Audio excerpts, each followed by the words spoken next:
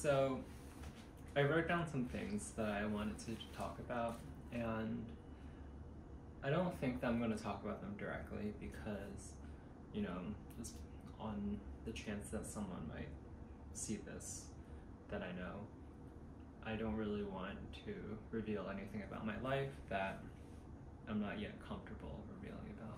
But the first thing I wanted to talk about was people who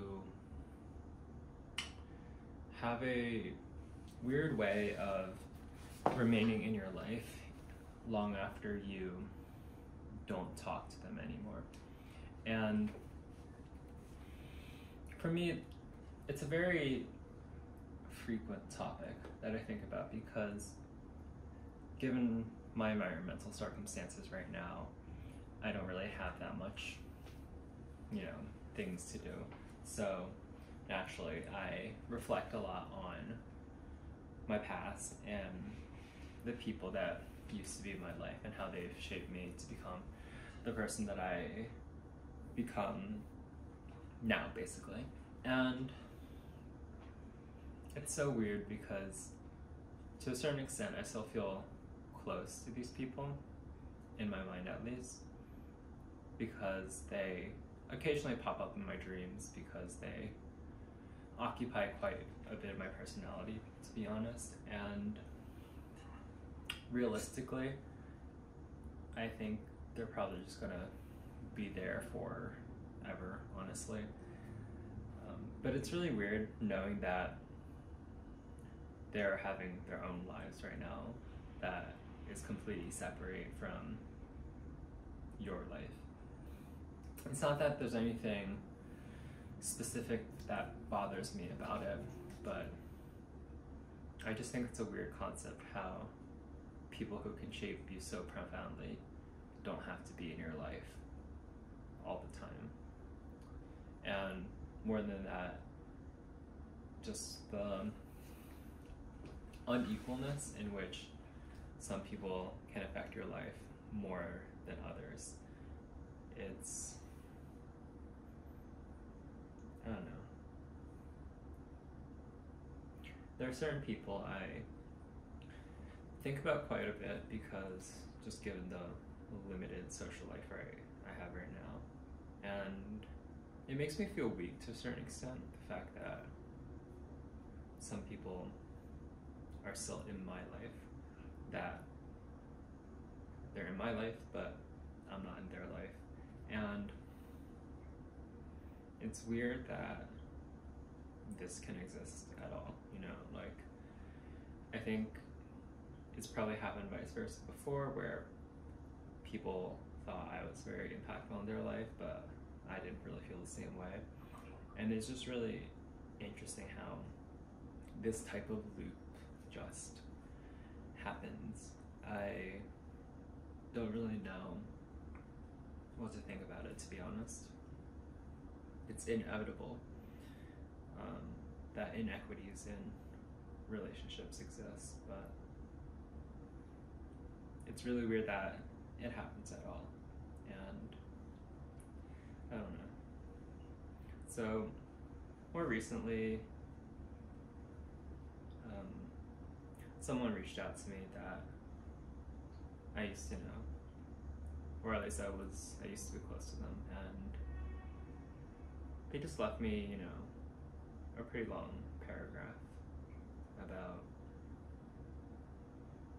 things that, honestly, this is why I need to go to therapy. It's because as much as talking to a camera is therapeutic to a certain extent, I don't feel the same pressure to, or the opposite actually, I feel pressure to kind of reach something in conclusion to my ramblings, as opposed to in therapy, nothing is recorded, you can just talk as you will without the need to make it into something. Whereas with vlogging, it's not the case. You need to make it into something, or else it was just a waste of time. But going back to this incident,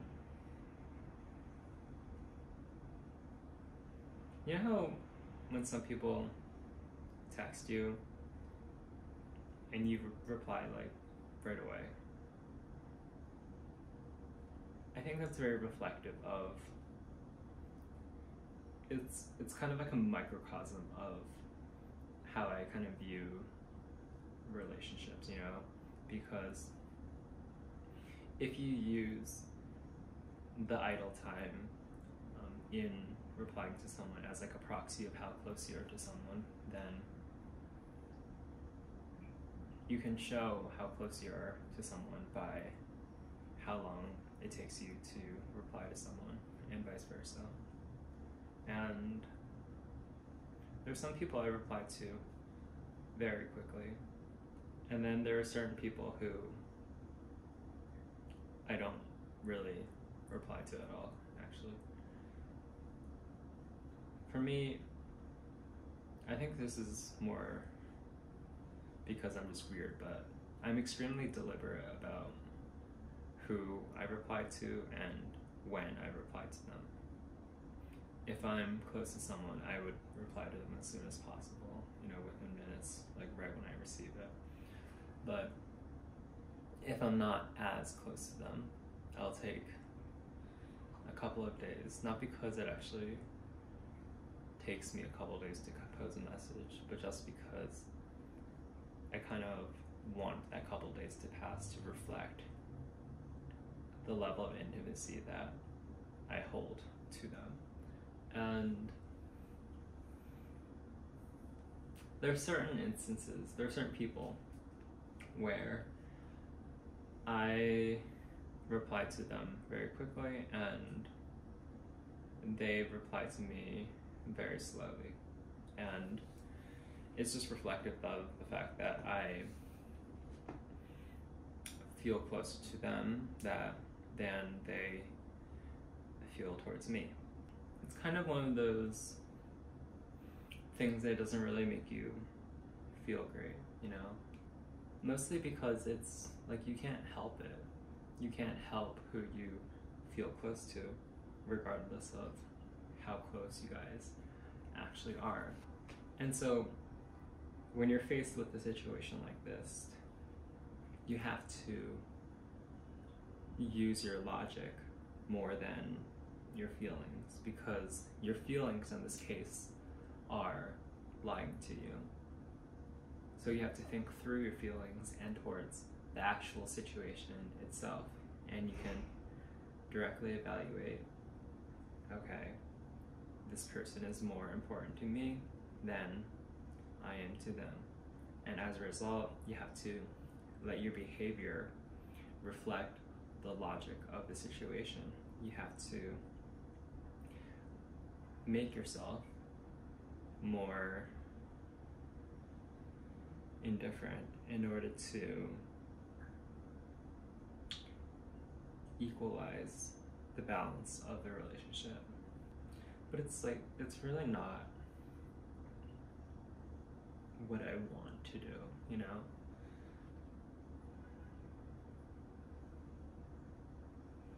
It's one of those things where it's like,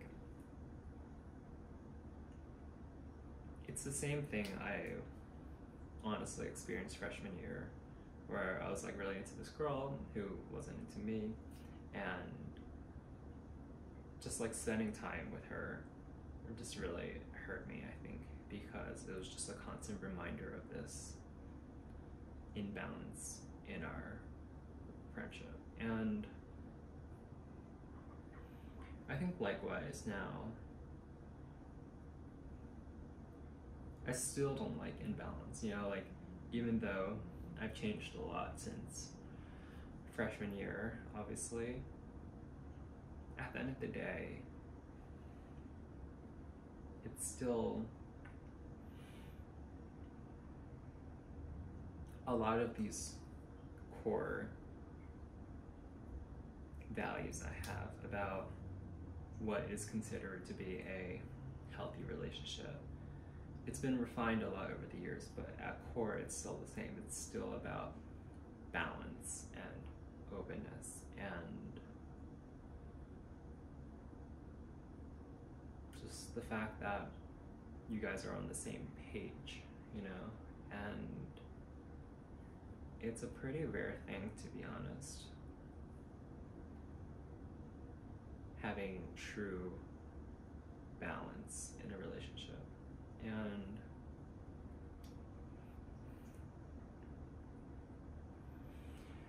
in particular, I think right now I've been more willing than before to just leave people in my life. Like, I used to never get the concept of ghosting people, you know, just 1 second they exist in your life and then cutting them off completely, but I kind of get it more now, you know, because honesty, trying to repair something is something only reserved for friends that you care about, where you are on the same page as someone and where you're giving equal amounts of energy into the friendship. And in a lot of cases, that's not always the case. In a lot of cases, friendships are imbalanced, and then both sides are just calibrating what they perceive to be a good balance, but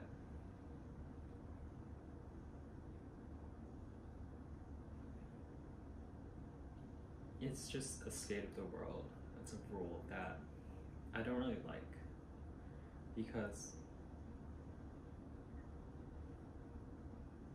there's so many friendships where I want to give more energy, but if it's not returned, then I kind of just use my brain and kind of force myself to limit the energy I give to something. But it's never what I want. And I think lately, there are a lot of friendships in which I realized I was putting a lot more energy in than I was receiving. And I think I've just been more acutely aware of that as of recent, and it led me to just realize, like, I don't need this in my life. I can be pretty comfortable by myself. I don't need people in my life, but it's always nice to have, you know. But if they don't fit the standards of balance I have in friendships, then there's no point in keeping it up at all, because I think people are very self-centered, myself included, in this day and age.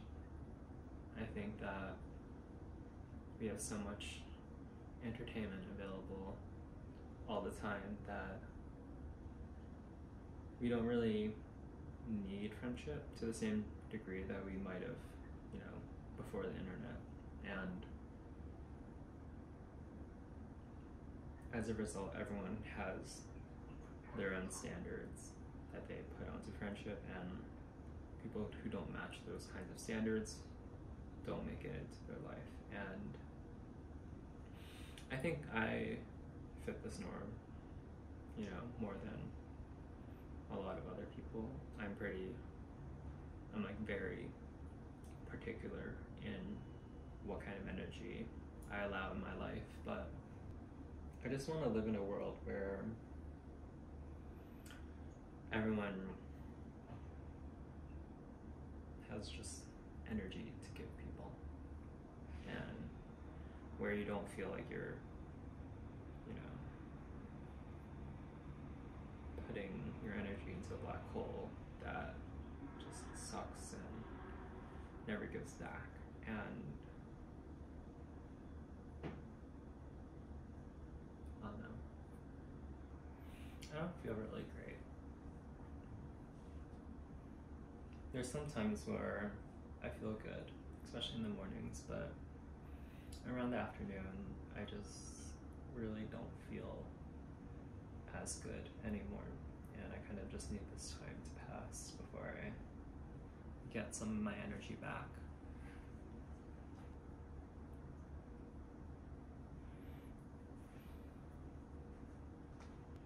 Yeah, I think your dreams are very interesting because people who aren't in your life anymore can still exist in your dreams, and you can have conversations with them in your dreams, and even though you don't remember the content of these conversations, you can still remember how they made you feel and how people who aren't in your life anymore can still influence you